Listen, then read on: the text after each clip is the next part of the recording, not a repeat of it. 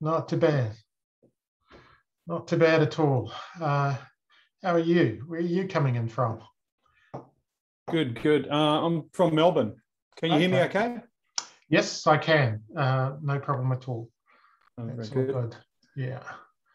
And you're in New Zealand, right? I am indeed, yes. And so is my son Jack, who's just gone off into host the Indonesian room because Jan was unfortunately unable to make it tonight. So, okay. Yeah, so what brings you along? All right. It's always hard to know how many people will have in these sessions, so you never know how many people will turn up and stuff like that. Good. Yeah.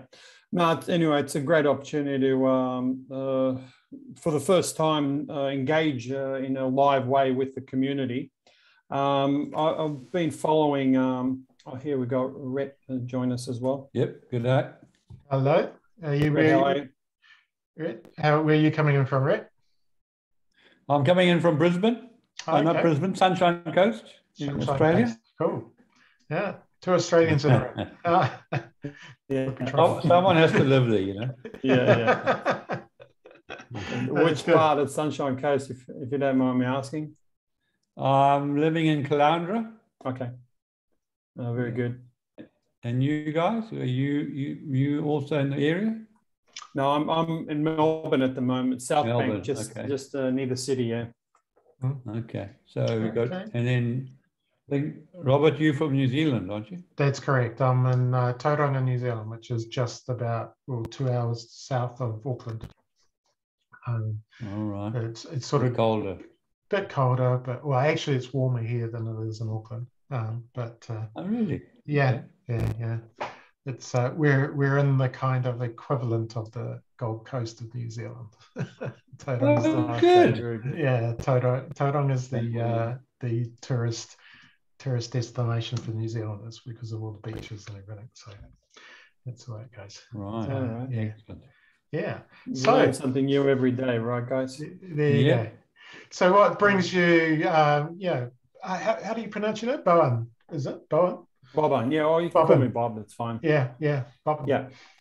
So anyway, it's great to join for the first time live to engage with the community. I've been following, like I guess many people, just from the sides, the whole Cardano ecosystem and the community. I've started to get a lot more actively involved in the last, let's say, month or so.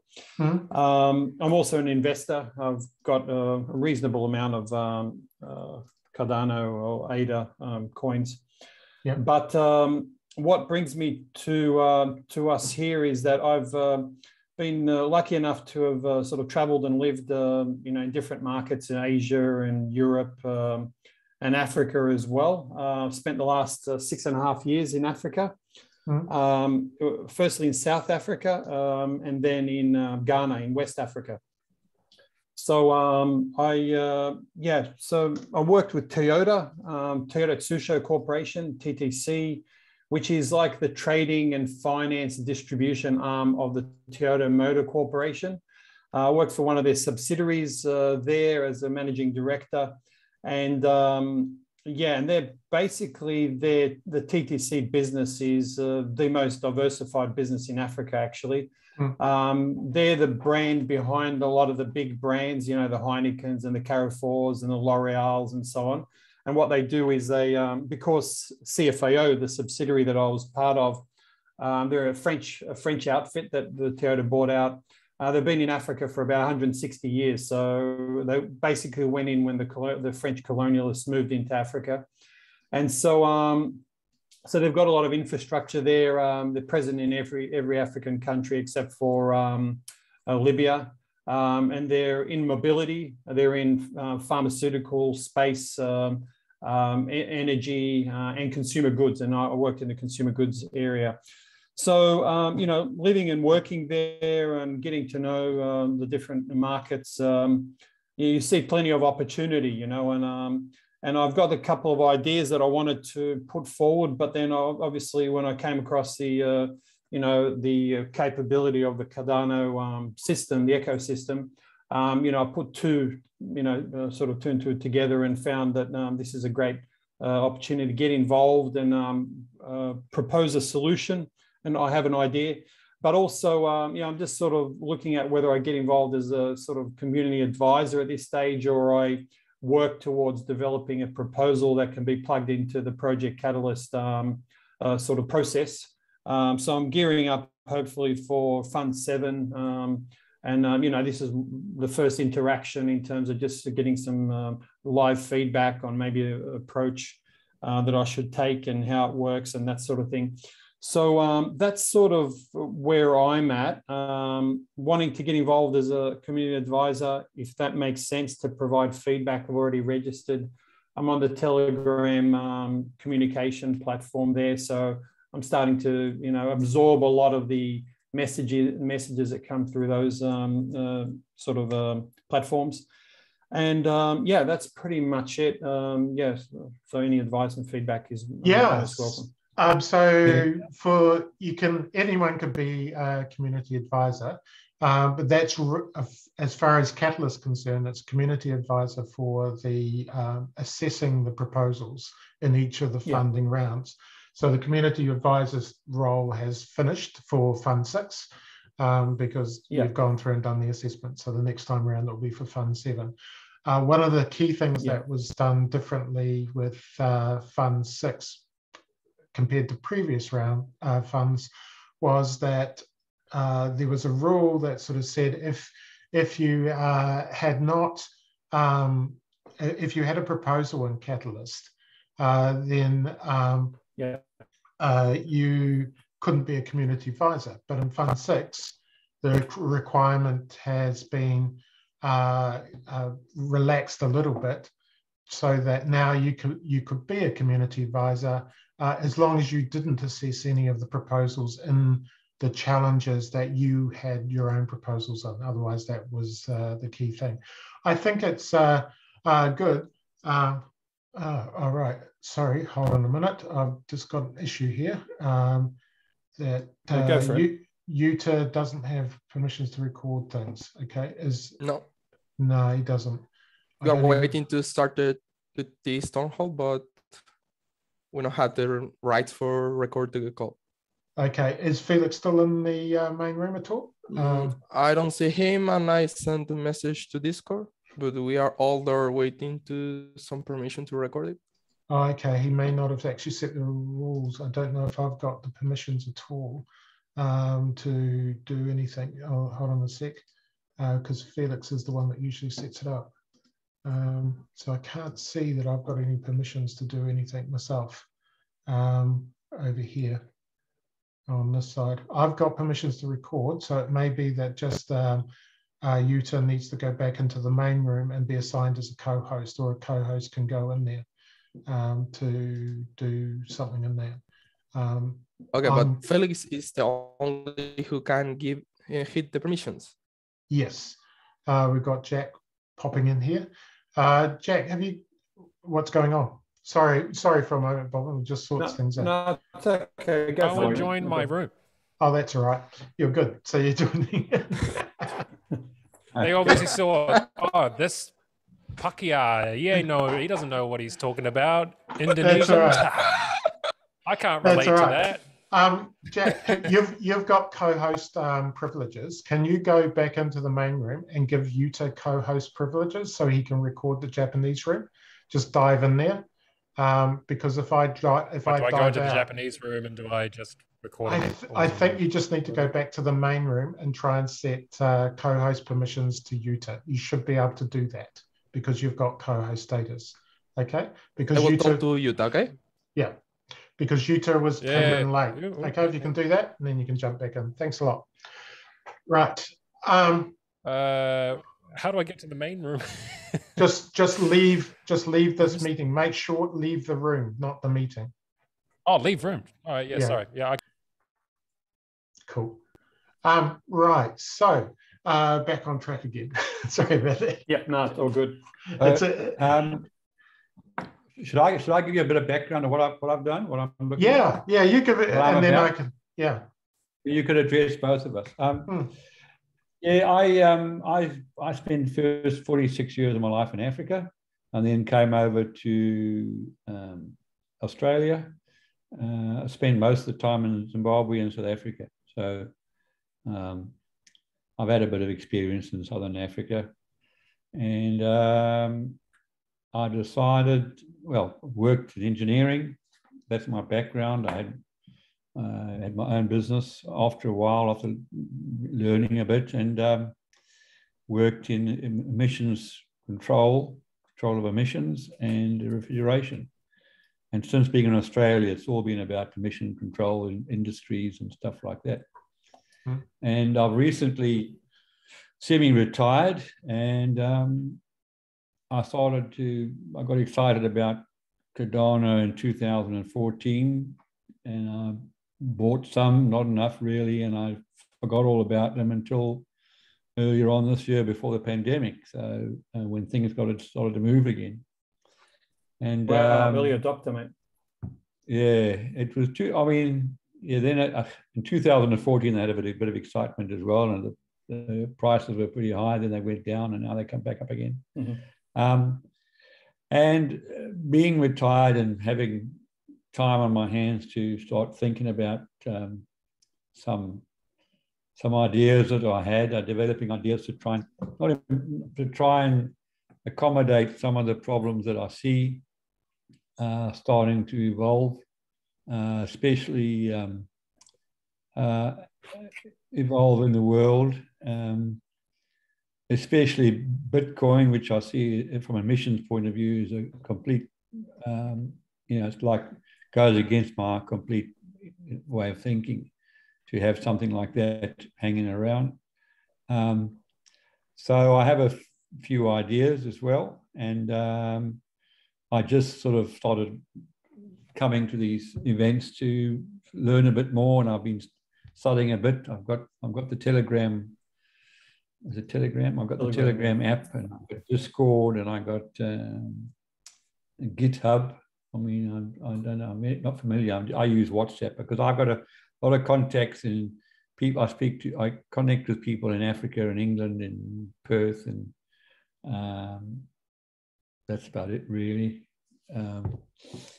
Yeah, so I'm trying to sort of work my way up to a proposal. I've got some ideas, and I just need to find somewhere to get some of the sort of costings of what people cost who generate these. I mean, I know a website developer costs so much, but then you got the added problem of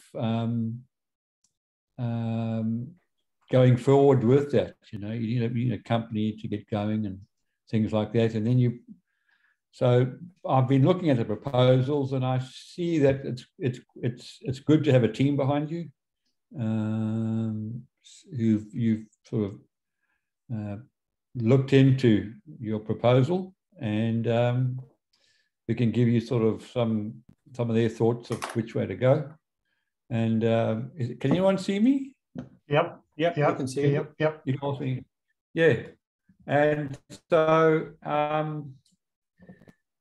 the next thing I think I'll be doing is looking around Sunshine Coast here to find some people who are prepared to sort of jump in with me and put a proposal together for Fund 7.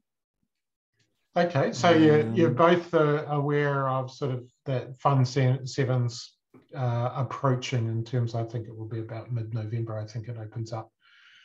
In terms of how I've been doing the Catalyst stuff for I've had proposals on since Fund 2 and helped lots of people out and things like that. So I can, and I've probably written about, I think, about 15 proposals for Fund 7. I mean, Fund 6. Wow. Oh, wow. For different group, like for Eastern Townhall, and I've helped quite a lot of people out. So, and they've all actually received quite high rankings. So obviously I'm doing something right on that area.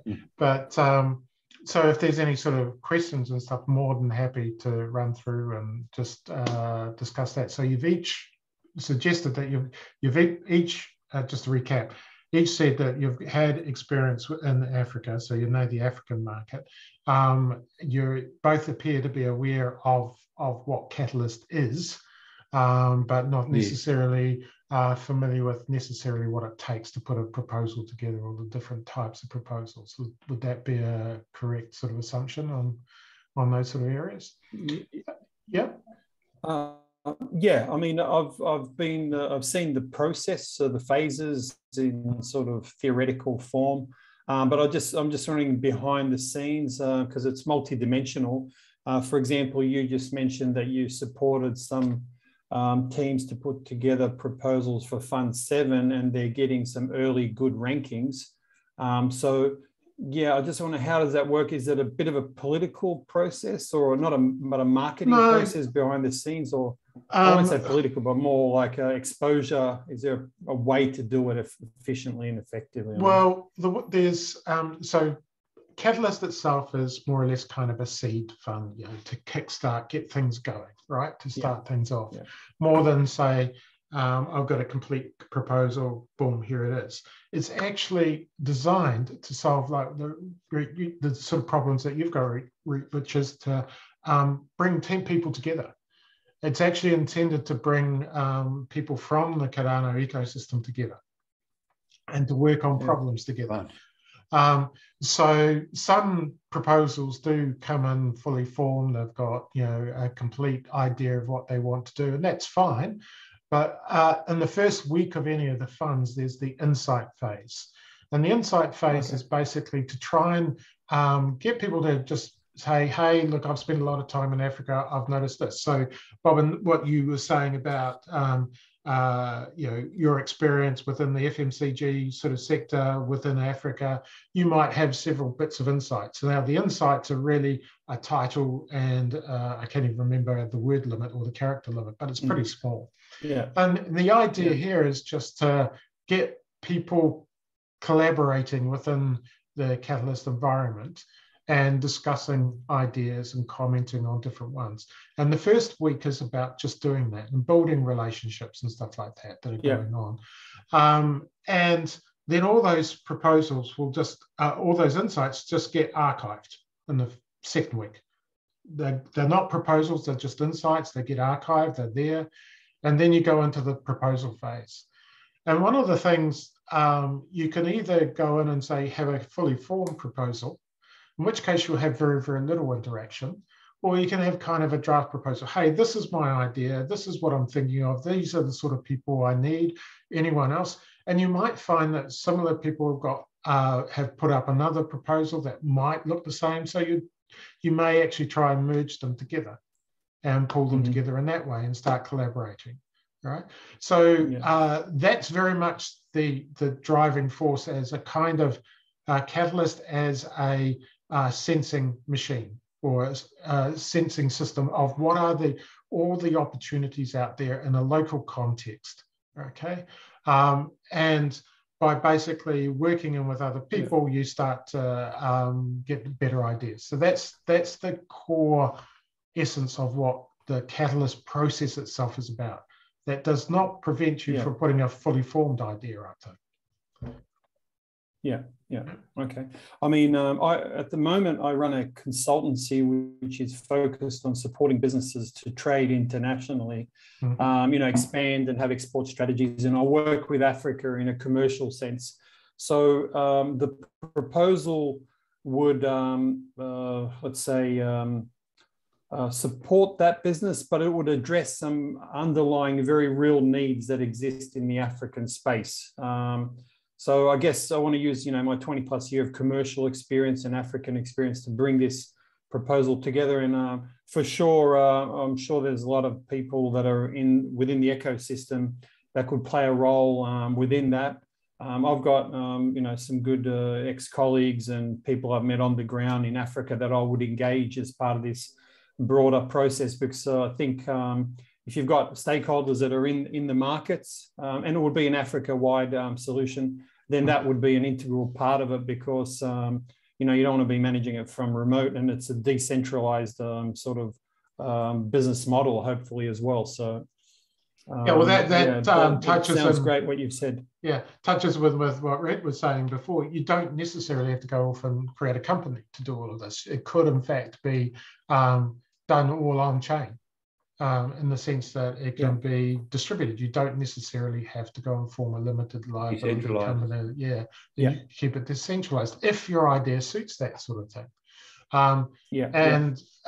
There's obviously different sort of levels that you put in. There is a so what you would have seen if you've looked at any of the proposals to begin with that were coming through in sort of the early challenges, there was a lot of education stuff, about outreach. Just that's really kind of getting the word out there, the distribution market of Cardano and what it might, vision-wise represent.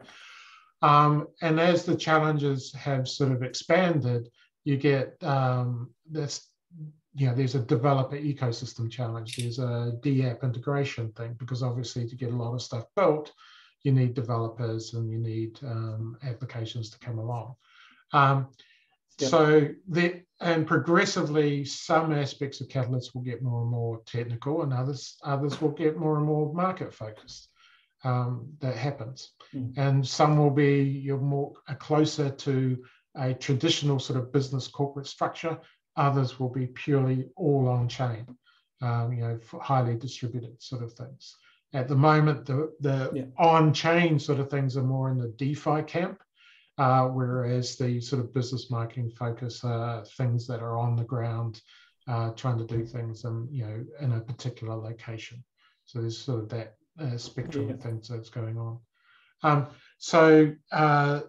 Really, depending on your idea, will determine both the structure of the proposal and also whether you can reach out to other people in the community that are in Catalyst, that are in the same boat, because there'll be a lot of other people that are looking through a Catalyst and saying, I want to do something, but I just don't know what, or I've got these skills, but I need to form a team. So but I don't know who else. So the Discord and Catalyst are your primary channels for doing that. So there's all the sort of Catalyst, various different servers and stuff like that that are going on. So other thoughts? So Bobbin, have you got onto the website ideascale.com? Yeah, I have.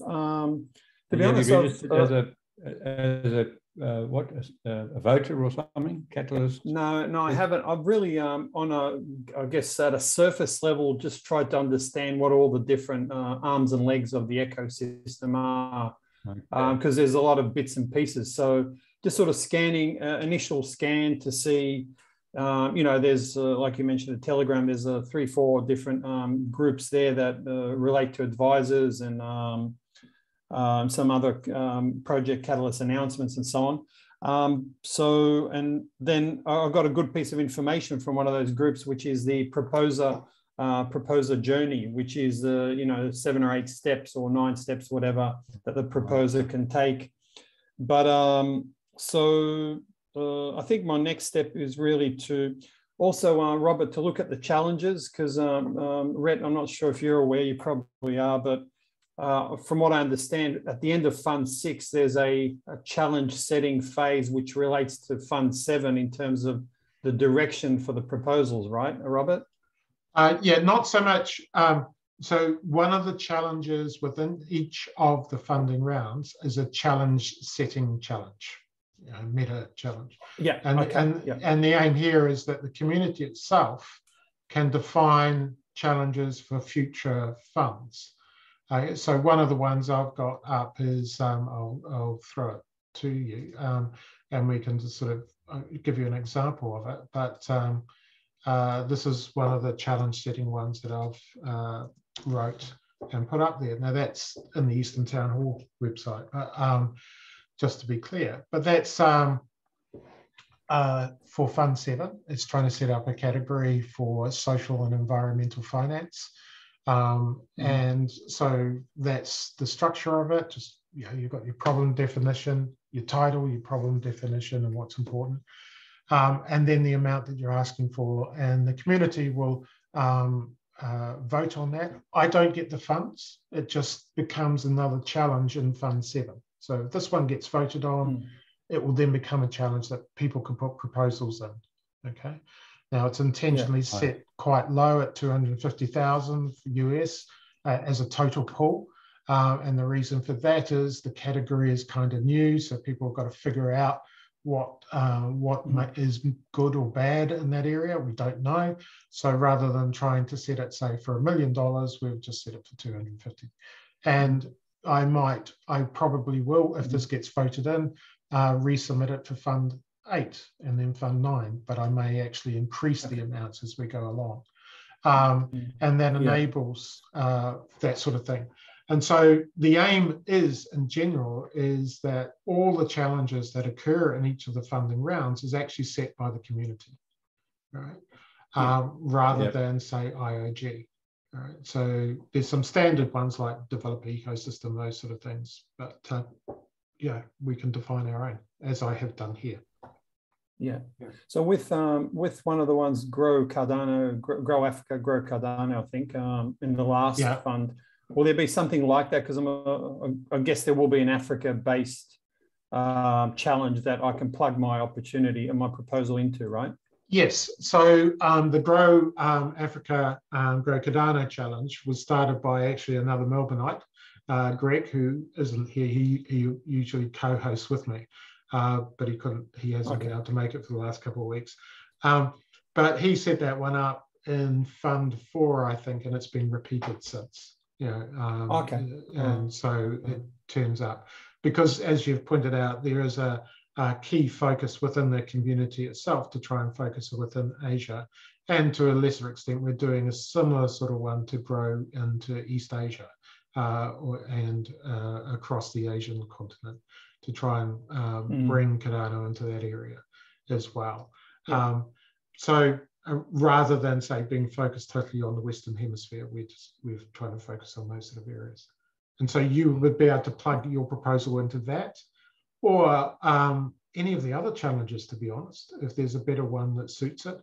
Also, keep in mind, there's nothing stopping you putting up multiple proposals, okay, for different pieces. All right. Sorry, Red, I don't want to hog the airways, mate. If you've got it, I guess it might be relevant. Will be relevant for sure. In terms of sort of confidentiality, you know, people. There are a lot of great ideas out there. People. I know it's a collaborative system, and I'm definitely open to collaboration.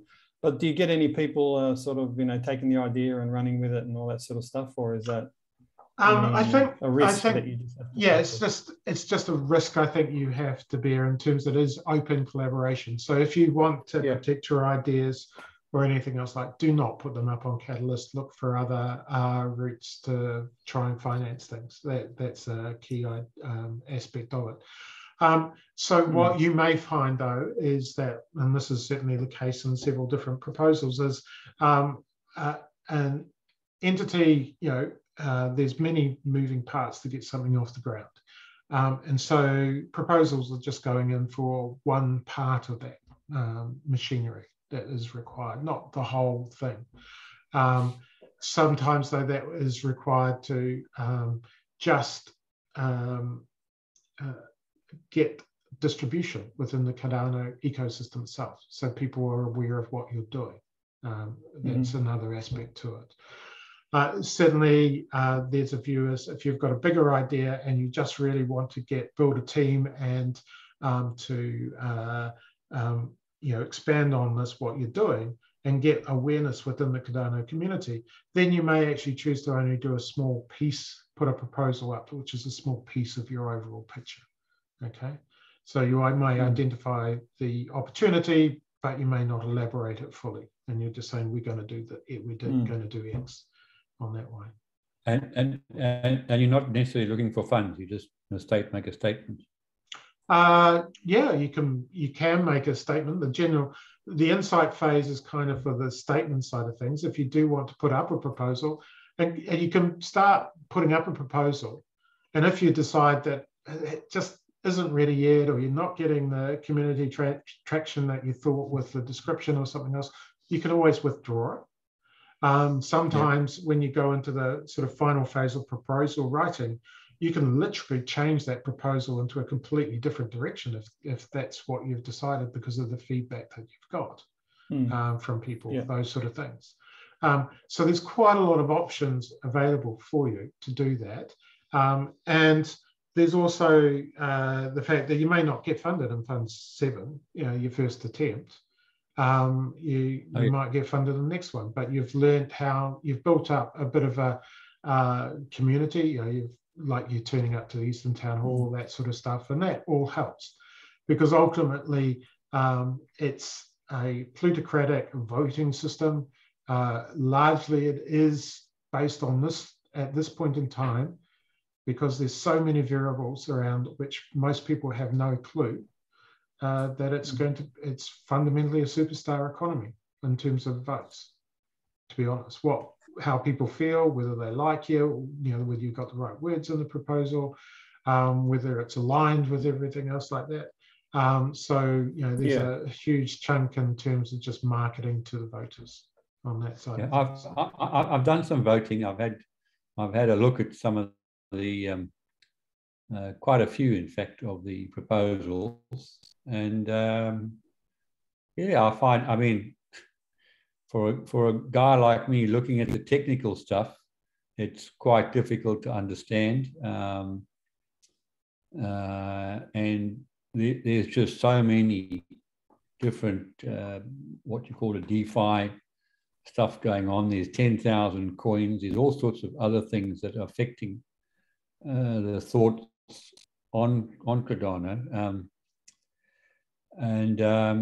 To try and go from a normal world, which was, say, 10 years ago, to this, where you've got to figure out how to operate, and when we used to normally dealing with a guy we can see or next to, or phone call, or you're talking with someone that's just down the road or part of an organization. Now you're just talking to somebody, you have no idea who they are. But I have seen that there's a level where people understand a certain concept and they go with it, and it's worldwide. They'll pick it up with the Cardano voting system. Yeah, one of the things here is like to bring up with Bobin's prior thing around commercial sensitivity and things, is actually the closer you get to being a sort of blockchain native proposal, let's say, then the less you have to worry about protecting your ideas. What you're actually mostly interested in is getting the distribution, making people aware of your idea, because the value is actually the value is actually captured in the tokens if you've got a good token model to go along with it, which means that it's the community which is hard to replicate, right? The ideas are easy to replicate. It's the community that isn't. Okay, they aren't portable. They're going to stick with you. They're going to hang around through the ups and downs, or they're going to help you, because just as we've done at the ADA with holding ADA in the Cardano ecosystem, effectively we're all kind of shareholders in this whole networked organization, and so if we collaborate effectively together, then we're all better off.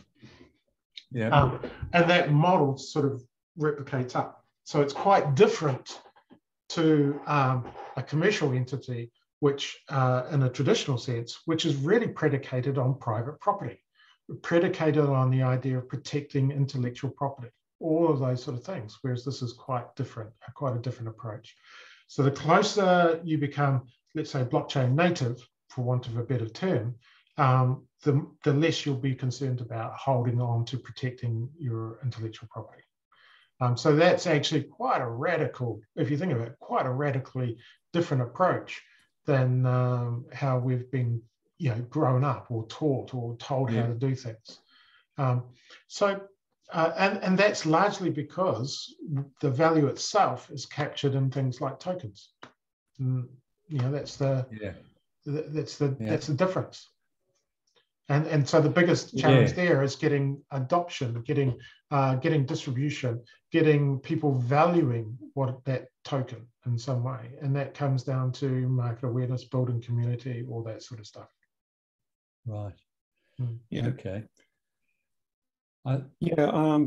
No, you're absolutely right. I think, Robert, it does require for us to reinvent ourselves. And that's, for me, certainly, Cardano and the blockchain and all the everything that it offers is an opportunity for me to take the understanding that I have, to reinvent myself, and then to collaborate with a broader community. I think I've thankfully got a good collaborative style.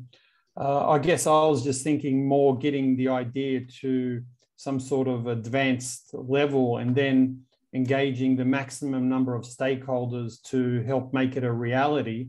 But then again, of course, the more you collaborate, the more sort of inputs and insights you get into the model itself, which then makes it grow and get better and so on. So I understand exactly where you're coming from, and something that I personally need to, I guess, just reflect on and manage. So, but yeah, it's all good. And just you mentioned just now, you were mentioning tokens. We all share in the value of spreading the token. What do you mean there exactly?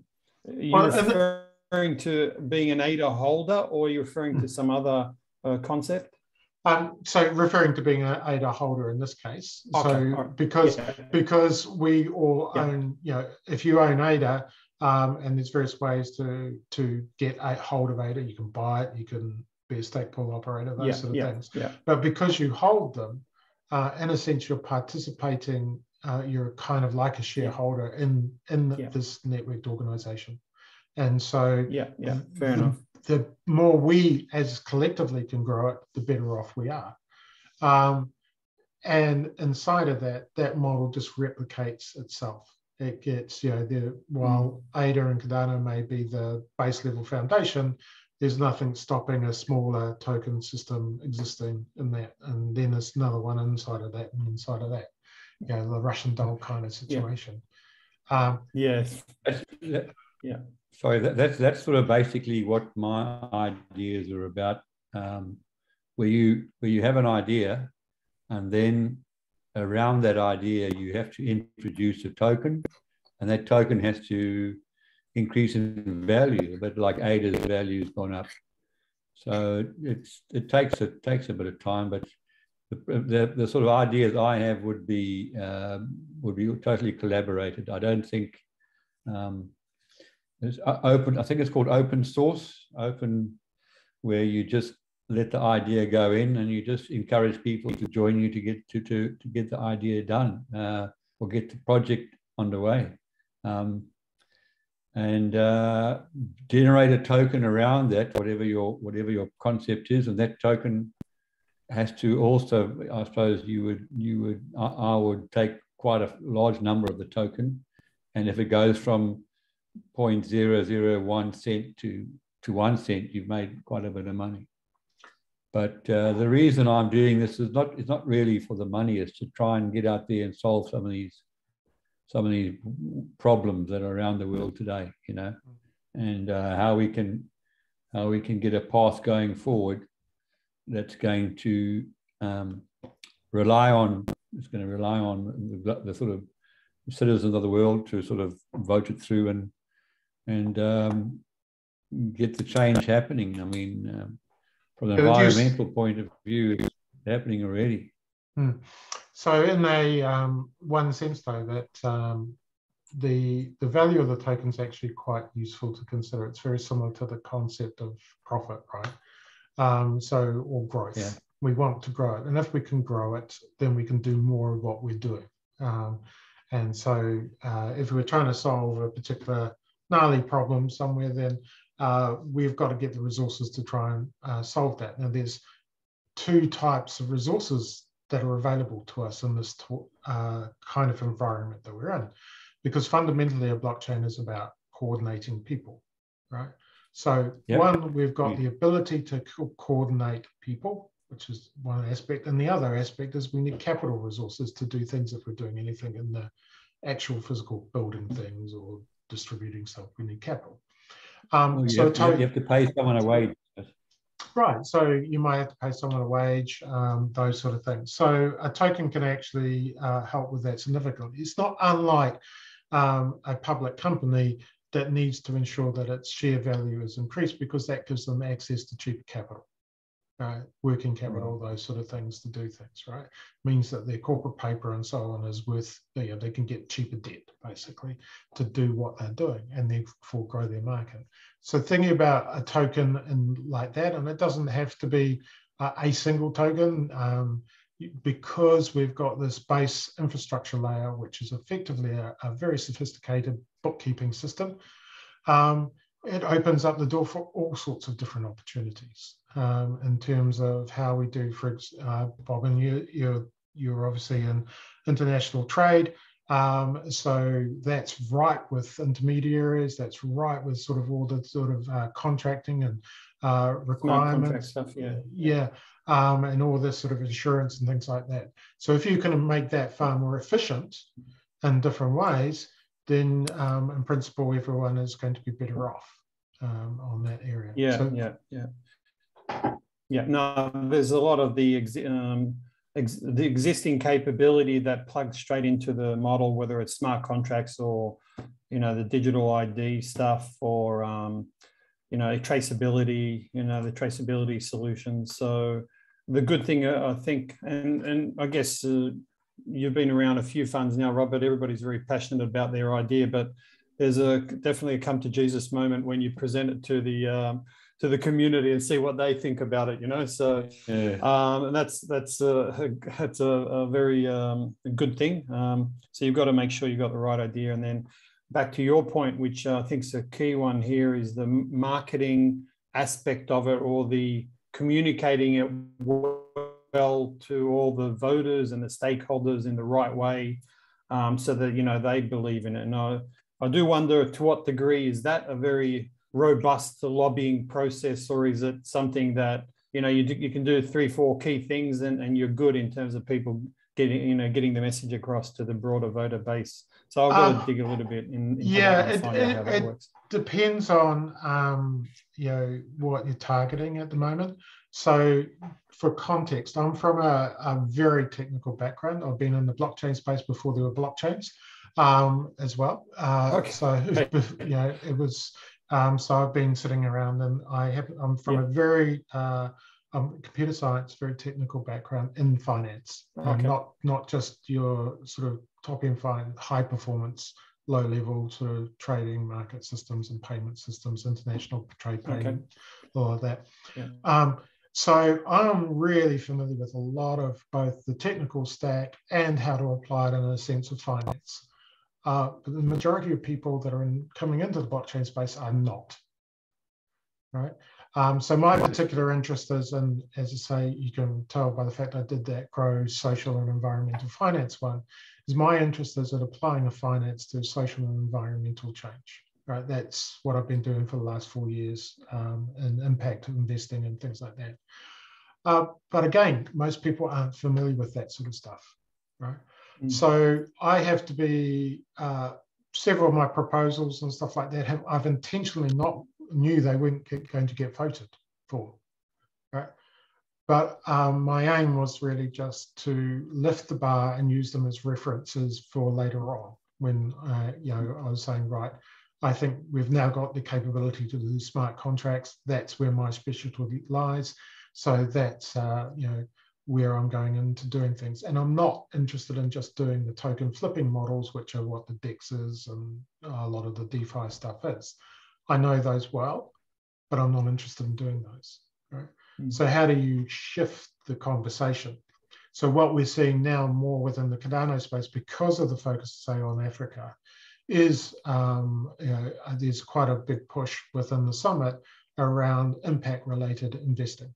And impact-related projects, working with governments to try and lift, the idea of economic identity is really about trying to lift a whole lot of people's boat. So ESG and sustainable finance and that sort of stuff. But a lot of people aren't familiar with that sort of stuff, or let alone how to translate that into the blockchain space. So, you know, that challenge setting one there was, I mean, I have no idea whether it'll get voted in or not, but certainly a lot of people were interested in it. But what you can also see, the problem in terms of that proposal there was that the key metrics, there aren't any key metrics for a social and environmental DeFi type of environment at the moment. So how do you judge whether you're making a success or not? So part of this proposal was to get, you know, introduce those ideas. And so it really depends. Pay attention to the challenges themselves, because they do anchor what people think and the comments you'll expect, and who will be attracted to things or not. And so, you know, and then sort of, I guess, build awareness. So the proposals that I've got up that I've personally working on are incredibly technical. So I've had to spend quite a bit of time teaching people about what they are and why you would care. You know, that sort of thing. And that's what I've had to do. Well, I guess in this scenario that you mentioned, it's a bit of a double whammy, because it's pioneering from a blockchain point of view, but pioneering from a sustainable finance point of view, and trying to bring the two together in a very dynamic sort of ecosystem. You know, in I guess a cutting edge way is. I can understand why, you know, maybe 95% of people would sort of scratch their heads and wonder, how do we bring this together? But it's good that you're pushing the envelope and, you know, getting the awareness out there for sure. So, but yeah, it definitely given me something to think about, just in terms of approach, for sure. Robert, would you be, I mean, can I be so direct as to ask whether you'd be open for an initial discussion on the idea? Is that too direct, or? No, you can do that. If you want to do it here, that's fine. Or if you want it separately, that's fine as well. Totally up to you. I don't mind doing it here for sure. Just I don't want to prematurely put it out there without sort of being able to articulate myself, you know, as well as possible. So I might do it next week if that's okay with you guys. Yeah, that's fine. I'm happy to share it, put it out there. But don't be afraid. I mean, no, this whole space, this whole piece of technology crosses so many different disciplines, right? So many levels of understanding. To really kind of get a picture of things, you know, you've got to be technical. You've got to have some finance. You've probably got to have some understanding of law. You've got to have some understanding of the business, then in the business side of things and what, you know, goes on there. You may also have to have, you know, good economics understanding, a whole lot of different things. So actually very, very few people, if any, know how to apply this stuff, right? So no one's going to be perfect off the scratch of you know, the starting block. Yeah. So don't be worried about you know, throwing out rough ideas out and testing them, trying them out. Yeah, it helps. Yeah. No, fair enough. I guess I just want to be able to, you know, let's say effectively articulate the core elements of the proposal, but you're 100% right. To bring it to its fruition, which could take 5-10 years, you know, because it has so many different layers of potential, will require quite a vast group of people with diverse skills to make it happen, you know. So, but yeah, no problem. Next week, I think I'll just collect my thoughts on it a little bit more, because it's not advanced stage, and then I'm happy to share it in this forum, and we'll take it from there. Yeah, no problem. I mean, I'm here. I can answer any sort of questions today, tomorrow, next week as well. So that's no problem. The same goes with you, Rit. If you want to knock around some details of your ideas, believe me, I can wax lyrical about a lot of things. And I can push. I think my sort of ideas would fit in with your social and environmental challenge. And so, I don't know whether to submit it as a in the insight section. The first week is about insights. Insight phase. Yeah, just the insight phase where you're just testing ideas out, and you might put up 1 to a dozen little insights, and then they'll just get archived after the week. The whole idea is really just to get people engaged, get people thinking about awareness, those sort of things. Yeah. Right. Yeah, right. That's the purpose of the first week when you come into 7. Okay, and that's happening sometime in early November, like.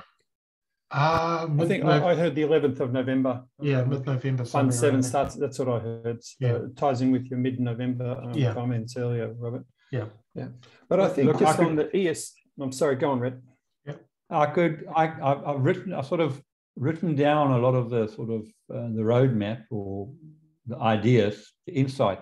I'd say for insight phase, there's no cost to it or anything, but I could finish that off and perhaps email it to you, Robert, and see what you think. Yeah, by all means. Just click us a note. Yeah. So, because from a technical point of view, you probably come back and say, "Well, this is just too much" or something, you know. In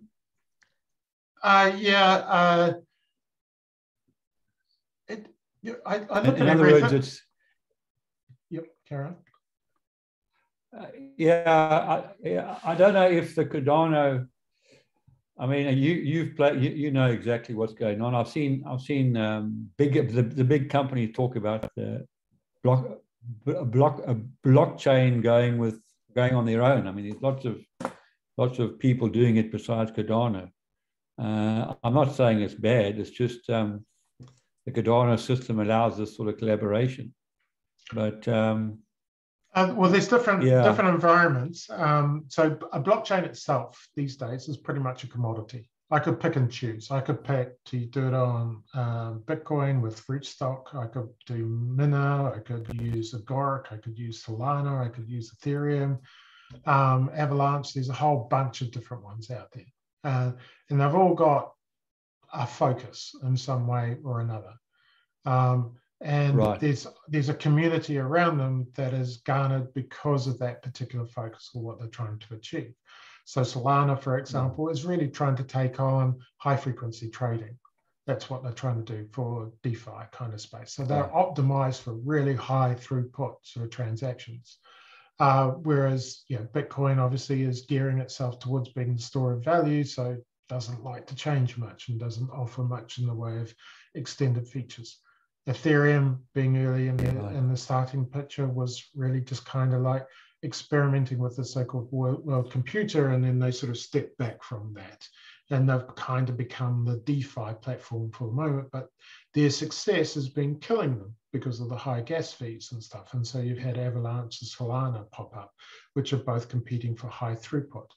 And so whereas Cardano's focus has been always very squarely on Africa or developing nations and reaching out there. So it's designed according to that.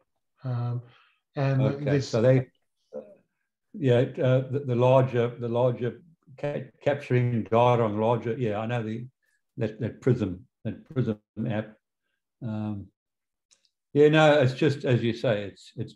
I think the Cardano focus is what I like. As a blockchain, I suppose. It isn't only Africa. Africa they're focused on. I'm sure they must be. No, they're focused all over. Improving lives, I suppose. Yeah, there is an IOG itself as a company has got a strong strategic focus into Africa, and by virtue of that, that's also meaning that they're trying to do a lot of stuff in Africa, but it's global. This technology is global, right? One of the things, there is a key difference. There's a key different aspect to the community compared to, say, like Bitcoin or Ethereum, just for comparing three, or even like Binance Chain. I mean, they've all got trade-offs, right?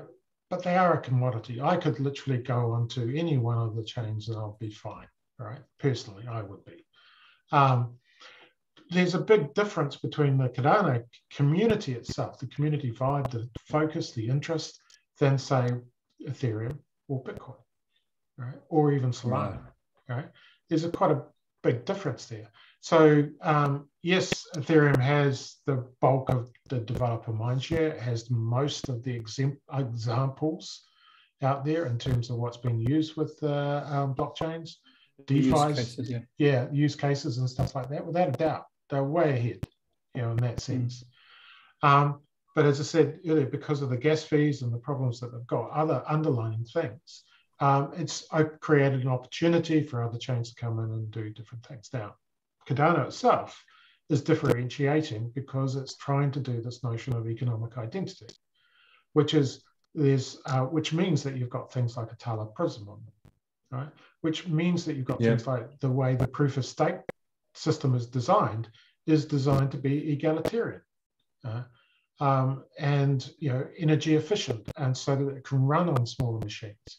A lot of that focus on economic identity actually has manifested itself in the technical architecture of Cardano, because they're saying these are the trade-offs. When you're engineering anything, you're always making trade-offs. You can't do everything and anything. And so your vision or your focus is going to make you change the architecture, right? So two contrasting examples is I can run a stake pool on, the high-end Raspberry Pi, which is a pretty small computer, right? I say high-end because it's got to have about 8 gig of memory as minimum sort of thing. Whereas Solana, no way in hell I'd be able to do that. I need a machine that costs about $20,000 to run a validating node, right? And I've got to have super high 10,000. 10,000, yeah. And I've got to have high connectivity because its focuses on throughput. It's trying to push through as many transactions as quickly as possible because its use case is decentralized finance. All right. So those are sort of things that you might try to. Okay, so the one that does games, which would that be? Solana. The games. There's one blockchain. There's one called Flux or something like that. I don't know. I can't remember. Oh, you haven't followed those. It's Flyfox. Yeah. Actually, it's Vietnam. A bunch of Aussies in Vietnam. I think it's called Flyfox or something like that. It's a gaming. It's a gaming platform. Yeah. But I think it's. You've got gaming Red platforms Fox, on Ethereum. Sorry, I think it's Red Fox. Does Red Fox ring a bell, guys? No. No idea. There are literally Vietnam a bunch. Yeah, there are literally hundreds, if not thousands, of blockchains. Right, different ones that do different configurations. I could literally take the Cardano technical stack as is today because it's all open source and create my own network if I wanted to do that, right? But I'd still have to have the cost of trying to build a community around it. So, I mean... The community is the important thing. Yeah. And so... I think it's... Yep. Yeah, I was just going to say, I think it's smart focusing on the developing space. I mean, Africa is huge opportunities, as we know. It's more a medium, longer term play. For sure, there's a lot of energy on the ground and creativity, and that's what I think Cardano is tapping into. But once that train starts to get momentum, it's going to work very fast. Because in my experience, vis-a-vis other markets, there's a lot of energy, creativity, sense of urgency, hunger, not in the sense of food, but hunger to succeed and move forward. And when you give a lot of African content, the continent, sort of a tool that will enable them to move to the next phase, then that's an unbelievably powerful thing.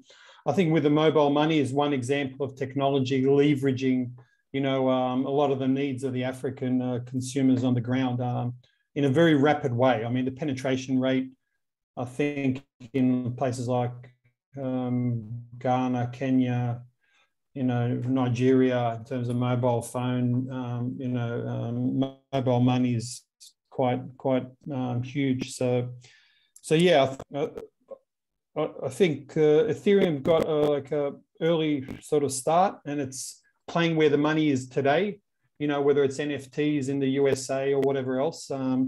But I think Cardano, in terms of medium, longer term, will pay dividends, especially, you know, some of the government stuff they're doing in Ethiopia in terms of digital identification and so on. So, so I think it's good to have a bet each way, to be honest, in terms of investment. It's good to put some money on both coins and then play a bit of short term and get some medium, long term benefits as well. So right. Well, so the reality is, like, there's lots of different blockchains. Some of them are specializing. Some of them are managing to create a community around them. Cardano obviously has. The reality is that they represent a really, really, really tiny component of the world economy at the moment. So there's enough for all of us to play. Yeah, right? yeah. Really, that's a fair point. Yeah. So there's enough opportunity in lots of different areas to be able to play in different ways. And, you know, if Ethereum has an overwhelming focus in America and not necessarily because of choice, but that's just what happened. So in the Western space, they're doing some really interesting things. It means you can come in and see if you can see what's working over there and try, so, well, what can work here with this different focus.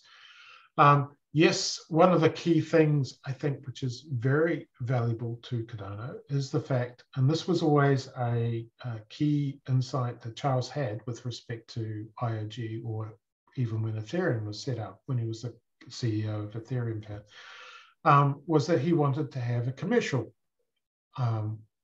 entity that was driving it. That was at the heart of it. There was a lot of reasons for that. But one of the big benefits of having IOG, and everything they do is intended to be open source, and everything they do is intended to be on Cardano, right? Means that they've got a huge commercial and solutions push, which means that they're going into governments, which means they're going into enterprises. And it's built to run enterprise systems, right? It's built to run government stuff. I couldn't say that about Ethereum, right? As opposed to, say, like Hyperledger and stuff like that, which has got an overwhelming focus on enterprise and government, right? But not in the open internet.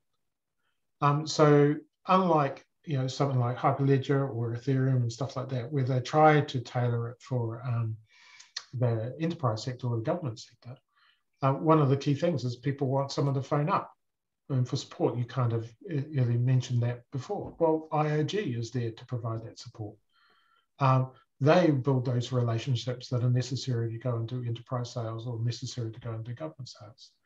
Ethereum doesn't really have that. It has a whole bunch of loose entities sort of working together and stuff like that. And one of the big advantages also is having a treasury, which again, Ethereum and Bitcoin don't have.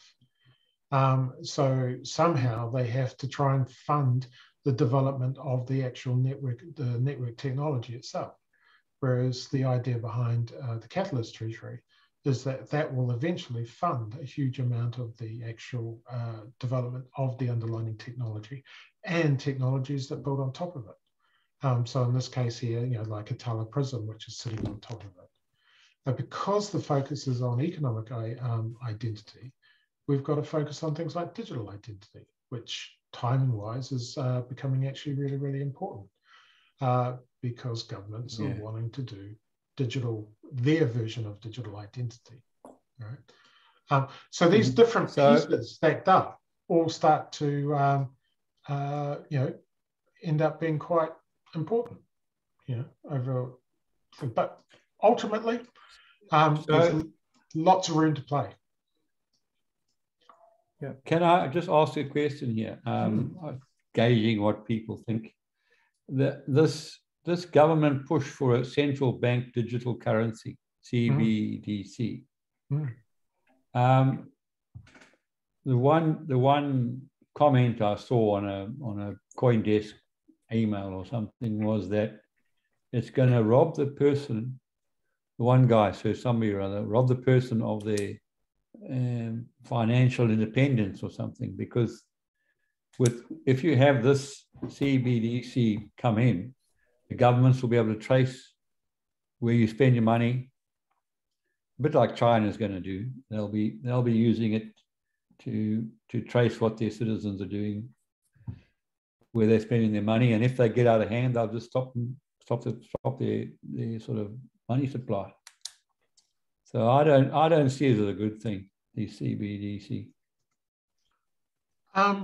So it is actually probably one of the most radical things out there, the fact that central banks are even talking about doing this. That's actually really radical, because what they're actually proposing is to manage direct retail relationships with their customers, hold retail accounts, which is really unusual for central banks to do. Normally they're going through the private banking sector. So that's really radical.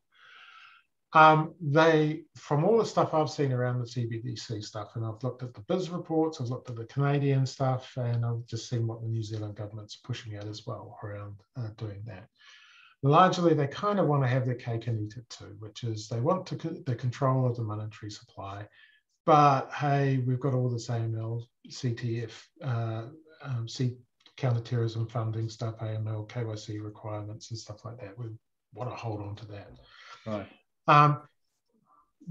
Probably from what I can tell, and Jack may be able to comment a little bit more on this, but from what I can tell, the regulators are worried about two things. They're worried about stable coins and they're worried about DeFi, right? Basically, because those two things hit at the heart of the existing open monetary policies of most governments. Stable coins in particular are basically what central banks do. They provide a stable, relatively stable unit of account. That's their role, okay? And as a result of providing that, it gives them the ability to inflate the economy, right? To keep it going and get an inflation rate of 1 or 2% or whatever they're trying to do. And they do that in various different ways. Yep. So stable coins actually represent quite a significant threat to them. So it's not a surprise that they're coming in to try and do, on that level, trying to do CBDC. And to be honest, for average retailer or consumer, average consumer, that knows nothing about this technology or anything else, convenience wins. Okay. Now, here in New Zealand, for example, we've had payment cards since 1992. We've had basically New Zealand is classed as largely a cashless society, right? I don't know. I cannot tell you the last time I bought anything with cash. I don't know when that was. Yep. Right? I've got Jack goes off and pays with his watch. I pay with my phone. We've got our everything's PIN. I can't tell you when the last time I actually had to sign for something. So we've largely been cashless for a long, long time.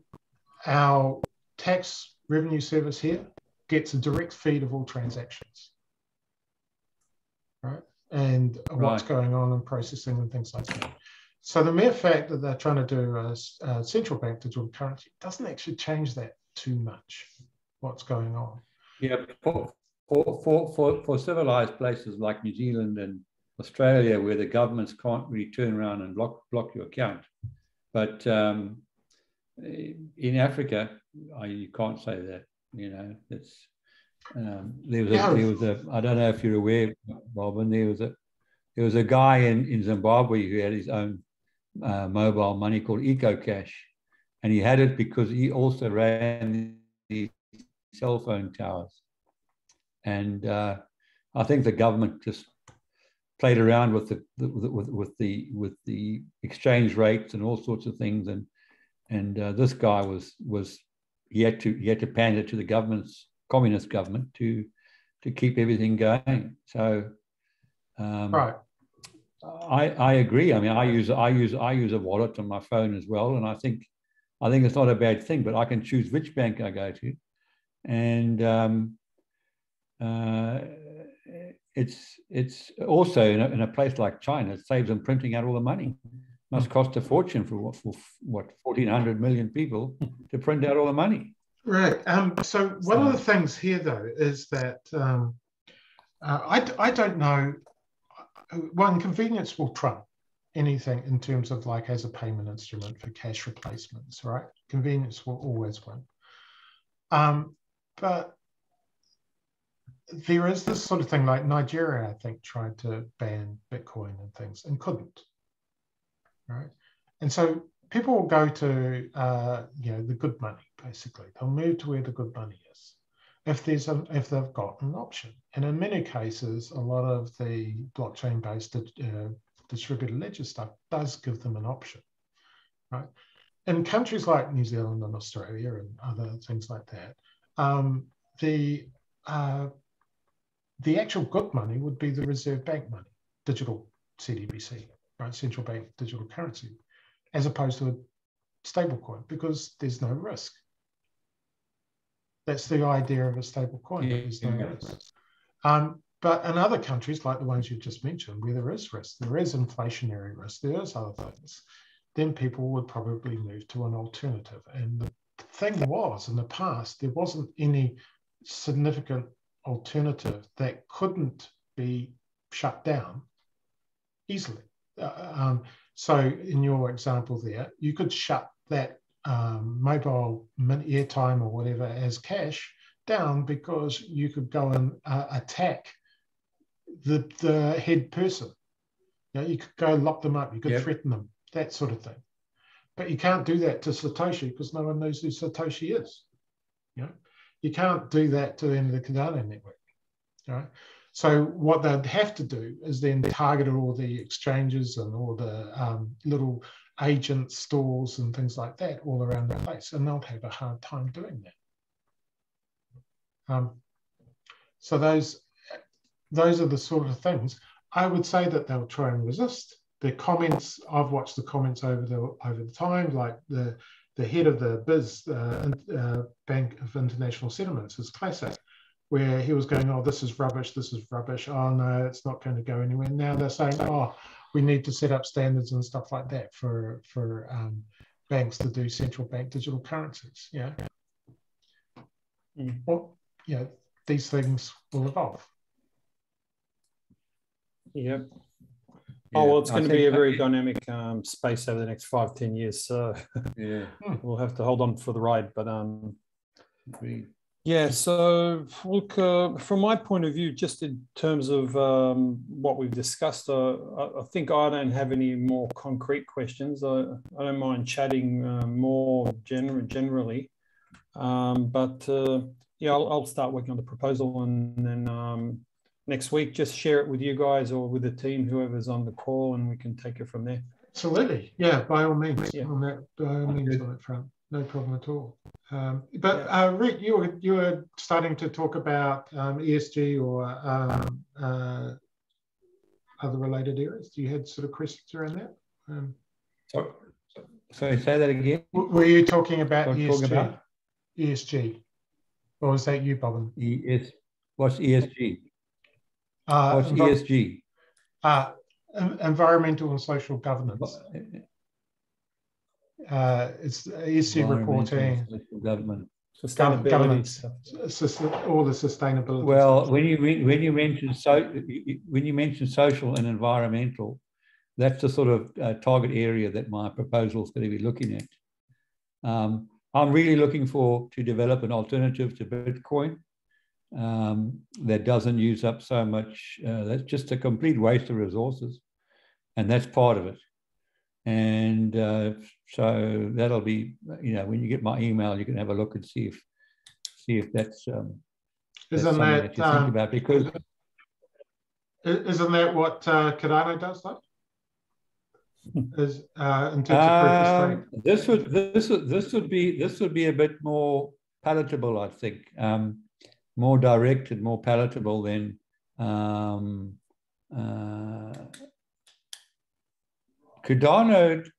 to me. I mean, I don't know if you were around. You might have been around, Rob, but I remember I did my time at university with a slide rule. Yep. And then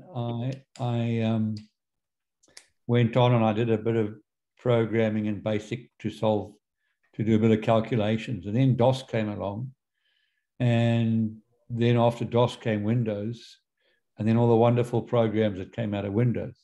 Now I see Cardano at the sort of DOS level, and I see a lot of programs. So we're calling them, I don't know what you're calling them, but basically you've got DOS and you've got all these software on top of DOS. Then it became Windows and software on top of Windows and apps and all the rest of it. So to me, Cardano is just another DOS, and it's going to be, there is a difference. It's not controlled. I don't know. Is there a difference? We've got Apple and we've got Windows. I don't know if there's anything else. But now with the blockchain, you've got many, many more that you can build up apps on. And is that sort of right thinking? Yep, that's correct. Yep. So, yeah, so I see in the future Cardano and the blockchain might be superseded by something else. But that's, like DOS has been superseded now with blockchain. There's been more security, it has more security in it and more decentralized sort of thing. Yeah, but you brought up the idea of that Bitcoin was a waste from an environmental standpoint. So that's referring to what's the consensus mechanism, which is referred to as proof of work. Right. No, I see a whole lot of computers using up energy to calculate a number as a complete waste of energy. All right. Yeah. As opposed to that, you've got a bunch of men digging holes and smelting gold. So you've got gold coming out the ground at maybe $1,300 US, and I don't know how much energy that takes, versus Bitcoin, which is using up huge amounts of energy. And it's really, your proof of stake is a lot cheaper and not wasteful. But Bitcoin itself should go. It needs to go. It needs to be, because it's just nonsense. It's just. But in terms of proposing energy in terms of proposing an alternative to Bitcoin, which is where you started, given that you've got proof of stake, which is very energy efficient, particularly the Cardano implementation. This is something else. I'd rather send it to you in the email, then you can read the whole thing, because that'll be the sort of third level of what I'm going down, the third layer, as it were. So it's a bit like what Charles has done. You've got the IOG, then you've got a foundation, then you've got Cardano, and then you've got the rest of it. And I'm just thinking, I've worked out how to using the community and the Cardano type software to facilitate this, and it would be global. It's not just Africa. Okay. But to replace Bitcoin, to me, is number one, because it's just, and these other stupid things that, all right, they aren't using energy. They're just playgrounds for the rich to bloody guys like Elton Musk telling people to buy this nonsense. Doge, yeah, Jack's got some Doge. To try and I mean, Bitcoin's not here to defend itself, but from what I've heard, it's the energy efficiency is rapidly evolving in the right direction. But I'm not sure if you took that to its ultimate scenario, how good that would be. Proof of sort of work versus proof of stake. I mean, it'll never be as energy efficient as Cardano, right, guys? Yeah. Well, my understanding is they just use sustainable energy. They don't change the system. So instead of having coal, Bitcoin is pretty much stuck in the proof of work domain, which is doing hard computational problem. Ethereum is also in the proof of work domain, but they're trying to move to proof of stake. So that's what Ethereum 2 is. And there's various different proof of stake chains out there. Cardano is one of them. So Tesos, EOS, Polkadot, Cosmos, there's a bunch of different ones. And they all use different approaches, but I'd be very surprised if you could get more energy efficient than the way the Cardano is implemented. It's pretty much as low as you could go for what it does. And that's I'm not. This concept doesn't worry about what the software is. It's just there's another So if I send it to you on an email, you can have a look at it and see if you reckon we could make something out of it, and go from there. Okay. Sounds interesting, Rhett. Sounds like an interesting idea you've got there. So well, I mean, it needs to happen. I mean, there's a lot of environmental stuff, help Africa, all that sort of stuff is out there. Well, look, I mean, to your point, the whole environmental consciousness could exponentially, it probably will be exponentially more relevant for everybody and out there. So in that context, Bitcoin, whilst it has its popularity and its demands and its role, it could become the black sheep amongst all the all the offers in the marketplace. There's obviously been a good amount of discussion on that topic in recent year anyway, but with the way the world's going, maybe people will look at it and say unacceptable. We just can't, move forward with that. But just on your point of, the trouble is, Robert, I was just going to say, no alternative being marketed at the moment to oppose Bitcoin, which will have some real work and some real value to the whole world. You see, so it's better if someone like Rob reads it and he can mush out all the history that he has with the Cardano stuff, and then we can throw it out. We can talk about it next week. But just before I go, if it's okay, guys, I had one last point just on the ESG metrics. The Germans have been doing that triple bottom line reporting for like 20, 30 years, right? So I'm thinking if you look in the annual reports of the best in class environmentally conscious German business, they should have some metrics because they've reported, stuff on environment and social. I mean, they'd be way ahead of us. I mean, in Australia. So does that make sense, or is it off the mark? It kind of makes sense. But the key point I think I was making here is the social and environmental finance one is actually about bringing DeFi closer to solve social and environmental problems. Now, to do a lot of the social and environmental finance, you actually need a lot of data, which is quite richer or thicker than what you would normally do in finance.